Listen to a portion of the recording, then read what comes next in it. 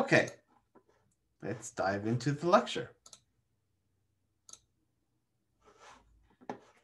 So, digital forensics, the retrieval, analysis, and use of digital evidence in a civil or a criminal investigation. Involves any medium that can store digital files and the digital files themselves.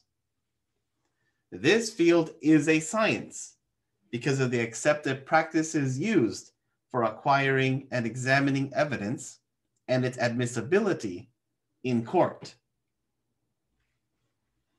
In other words, we're not just taking stuff and blowing it up like we would if it was ethical hacking.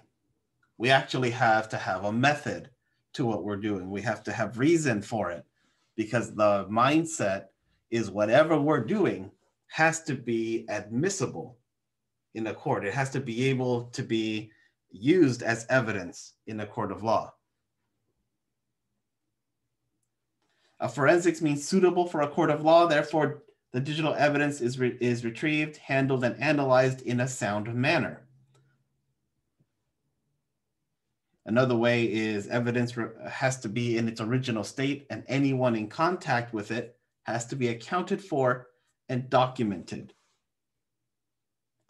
Computer forensics can yield incriminating evidence or prove a defendant innocent in criminal cases. Very important that we do everything we're going to do in this course falls in that specific standards for examining our evidence. Couple myths. Forensics is not the same as computer security.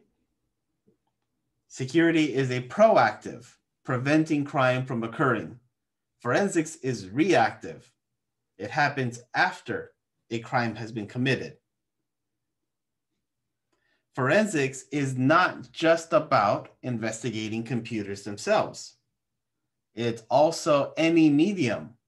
So things like cell phones, USB drives, infotainment center on cars, IoT devices, and so on are all fall under computer forensics.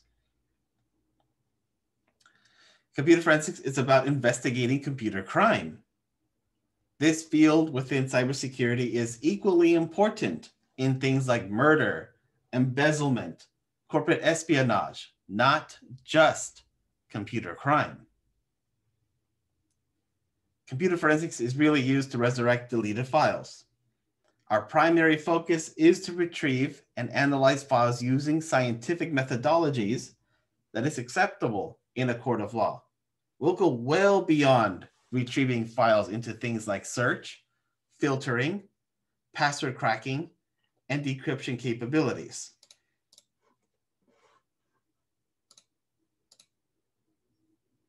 For example, some types of digital forensic evidence that we will be recovering: email, establishing control, ownership, and intent. These three are critical in making the evidence incriminating. Sometimes email is the most personal, as it can show the intent of a suspect or victim. In case regarding child pornography, the defendant commonly claims he or she was unaware of the images. The prosecution must prove that the defendant knew of their existence and that the pictures were of minors. Email evidence can show the suspect's images were shared, helping prove the suspect's guilt and possible to prosecute. Hashing can verify the image from one computer is the same on another. Chain of events. Email contains a chain of conversation, including times, dates, email sender and recipient, making it possible to reconstruct the events that led up to the crime being committed. Prevalence. Email is important because of its heavy use in work, personal, and business communications. Endurance. defined as the concealment, destruction, alteration, or falsification of evidence. This is a serious crime carrying a felony charge in many states. Email is valuable because it is generally accessible from other systems and not solely the client. Email services can be served a subpoena or a search warrant to turn over email files stored. Email is also accessible on other devices like tablets and cell phones. It is admissible. Courts have accepted email, including printouts, as evidence. And accessibility. Email is not necessarily subject to a search warrant. Under the Stored Communications Act, stored communications like email, less than 180 days old, require law enforcement to obtain a warrant. The EFF has been fighting the government to change this law.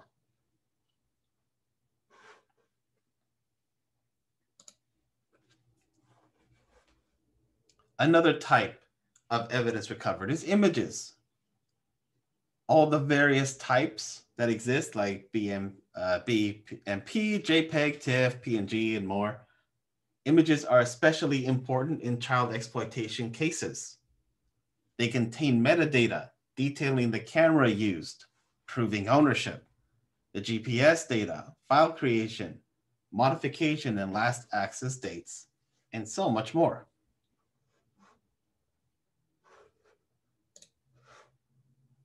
Video. This evidence can be found on various devices, from computers, digital cameras, and cell phones. Surveillance video is mostly stored on computers and falls under this domain. For example, surveillance video can be critical to the successful capture of a criminal who inserts a skimmer, like the one shown here, on ATM machines. Closed-circuit TV is the use of video transmitted to a particular location. Computer forensic investigators have a variety of forensic tools to choose from, providing stills at predetermined points, enhancing the quality of video, and more. These tools can help identify important incriminating evidence without the need to watch the whole video, allowing the investigator to not be subjected to watching disturbing content. In the courtroom, video evidence can be the most compelling type of evidence for a jury to convict a criminal. Continuing our list, websites visited and internet searches.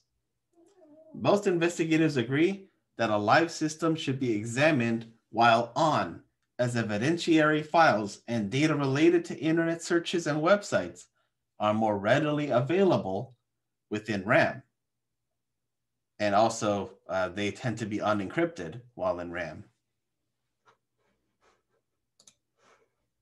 There's also cell phone forensics. Mobile forensics is growing exponentially.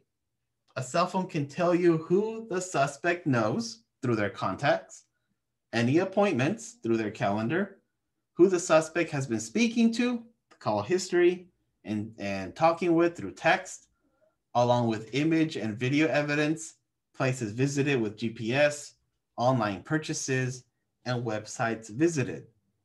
Cell phones are a true treasure trove of information.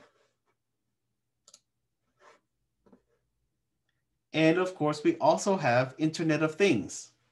Being cognizant about these new devices like home thermostats, surveillance, lighting, infotainment centers on cars, and their digital trails saved locally or in the cloud is part of our investigations nowadays.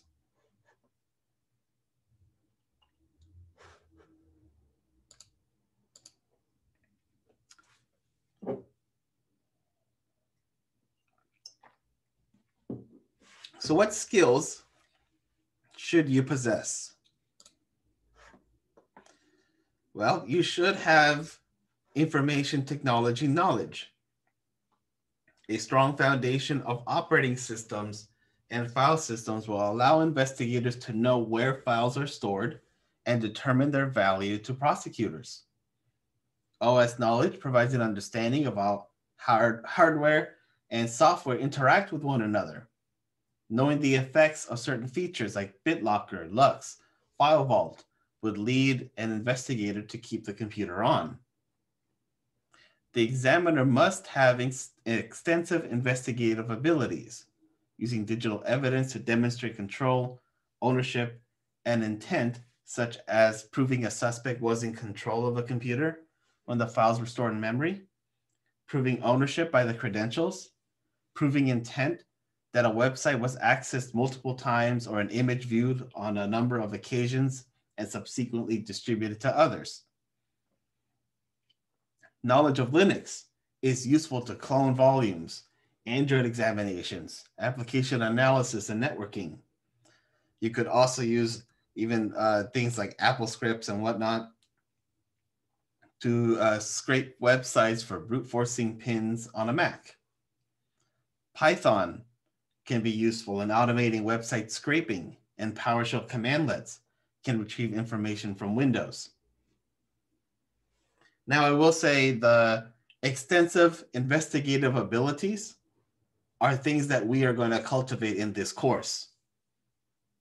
The technical knowledge from like operating systems, networking, security, that you should be coming along with, and we will help refresh and refine those tools and knowledge in this course. So I won't be covering how Linux works. I'm assuming you have an understanding of how Linux works and how to use the terminal, but we'll definitely dive deeper into using various tools within the operating systems. Legal expertise. Knowledge of the law is important, along with many other things. Gaining access to a suspect's computer may be the first challenge. If a suspect's computer is at their home, the Fourth Amendment, search and seizure, is imperative. A judge must be convinced that a crime has been committed and there's reasonable expectation that key evidence exists at a particular location. Law enforcement must show probable cause or reasonable cause to believe that a crime has been committed. We're going to spend, I believe, an entire module talking on the law. So don't feel that you have to have legal expertise right now.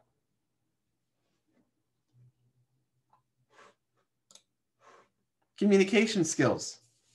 Writing skills are not to be underestimated. This is why we have so many classes in English and writing. Investigators must document the process and findings in such a way that technical experts can comprehend the findings. Moreover, the investigator will have to effectively communicate their findings to a judge or jury who have limited knowledge of computers and forensics. We will be doing a lot of report writing in this course.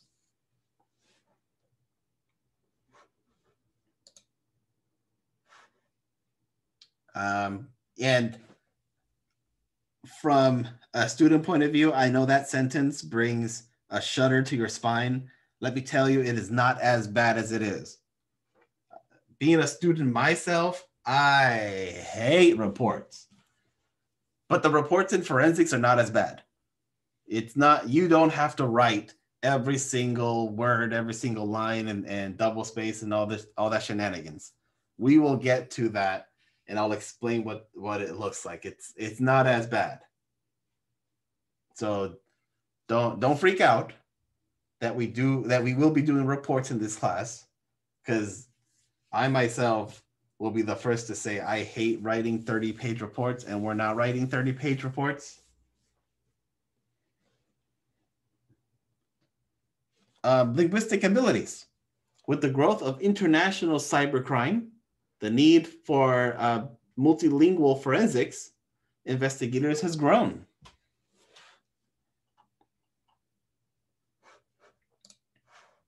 There's continuous learning. An effective investigator is always learning new skills, such as technical skills, psychology, and more.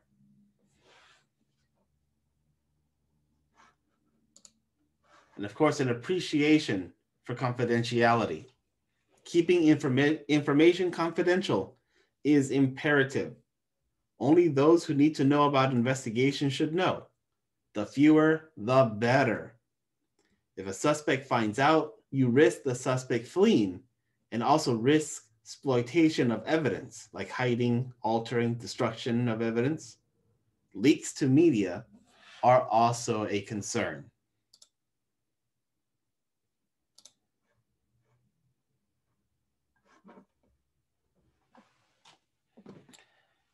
Lastly, I wrote a quick little history of digital forensics that I don't expect you to know like the back of your hand, because this isn't necessarily a history class. We will be covering a number of the bills and laws that are talked about in that history later on. And really having an understanding of what the laws say will be enough to get the conversation started. We're not training here to be lawyers. So I don't expect you to know the law and all the little minutiae of them. But as long as you understand simple things, like for example, when I say HIPAA, you should automatically think healthcare. You know, that'll be enough. Being able to have quick associations in your mind with this law talks about this.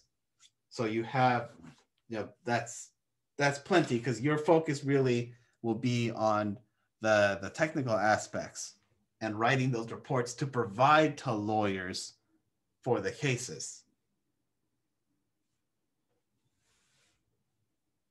Any questions on the content?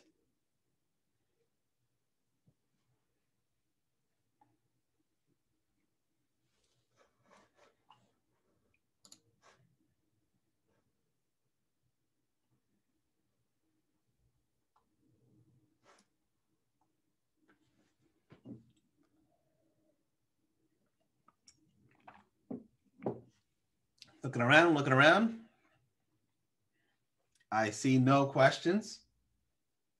Cool. Let me share this.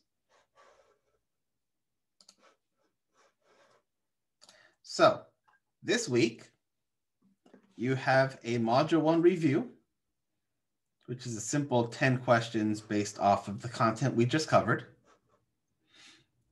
And there is a cloud setup. As of right now, I haven't received the Google credit from Google, but you can already get started. If you still have credit from last semester, you can still use it. If you don't, you can get started with $300 credit from Google Cloud.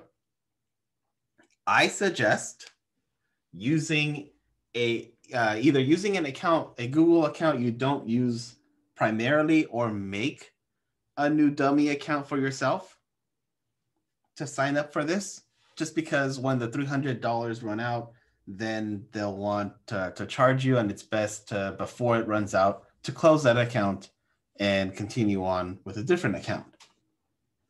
It's very easy and straightforward to get started, and if you get stuck at any point, you have Discord to ask for help. I would not use your Cabrillo account. I would suggest to use a dummy account. You'll create a Windows virtual machine. You'll use server 19 data center with desktop experience, and you'll get all the way into the desktop. You'll also create a Linux VM and log into that. Once you are done with that, and the reason why I have you make the Windows and Linux VMs are to make sure that you are able to navigate GCP and be able to spin up VMs. Because with that account that you have already made 2 VMs with, you will make these 3. FireEye's Flare VM, which is based off of Windows, the Sift Workstation, which is based off of Ubuntu 16, and Scotty, which can run on Debian or Ubuntu, or actually it works on anything. So that could be your choice. For Flare VM, you'll need to run the install.ps1, this PowerShell script. I will let you know now that Flare VM takes forever and a day to install and configure. For whatever reason, this takes a while to get ready. So if I were you, I would start this up before you go to sleep and come back in the morning when it should be done. Sift Workstation takes about 20 minutes or so to install. You have the instructions right here. Oh, that's to download Ubuntu, but you won't need that because in the cloud, you already have those. So you'll move on straight to step 2. To install what you need, run sudo sift install to get all the latest versions, and then you have your logins and you're good to go. In my opinion, Scotty is the easiest of them all. If you use the Docker instructions, that takes about 10 minutes or so to download, install, and configure. When it's all done, you'll go to the IP address, the public IP address of your system. You'll log in and you'll have a portal like this, and you'll have all kinds of tools at your disposal ready to go. And here's some examples of the tools that will be presented to you once you have it all configured. So this week is all about building up the infrastructure that will become your cloud lab for digital forensics.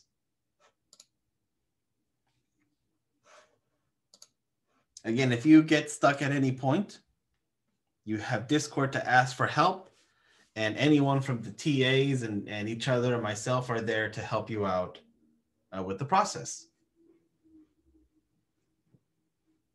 Once you are all done making your 3 VMs, you'll just submit proof. And that can be as simple as a screenshot of, here's my installation of FireEye's Flare VM. Here's my successful installation of SANSIFT. And here's my successful installation of Scotty. Nothing too crazy, just submitting proof that it's all done. Any questions?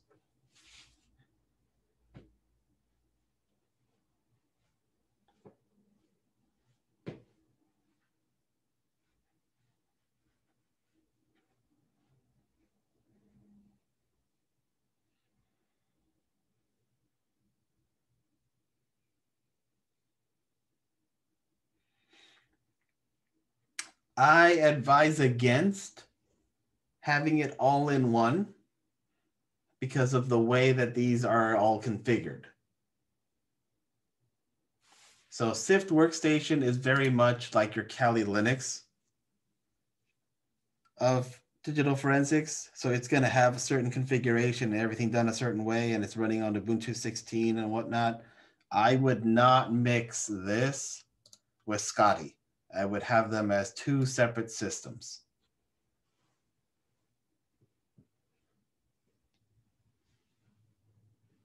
Now, you are more than welcome to try it. I am not going to stop you from you experimenting. Maybe it'll work. I wouldn't do it because I like to keep things organized, but that is just my own personal opinion. You will have, you have your own cloud instance, so you can do whatever you want. Maybe it'll work. And if it works, you should tell us. And if not, that too.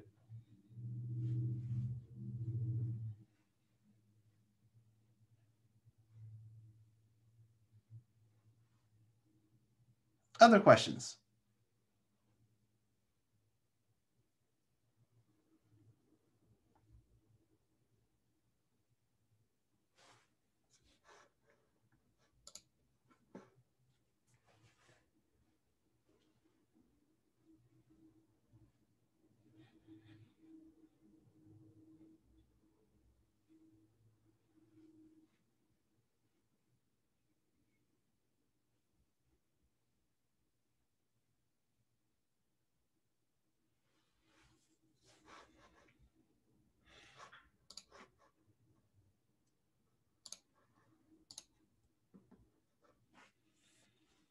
The snapshots in GCP should be within Compute Engine. Let me log into mine.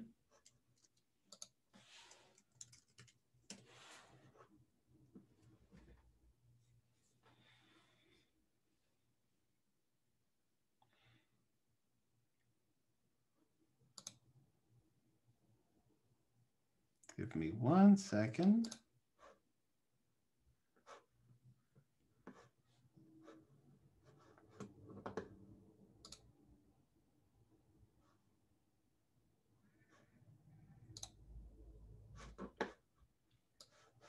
Oops.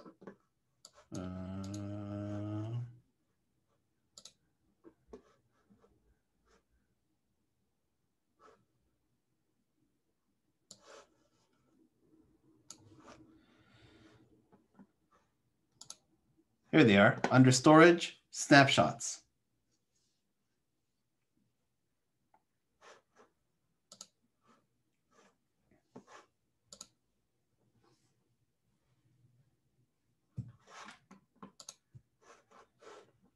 If there are no other questions, I will stop the stream and recording.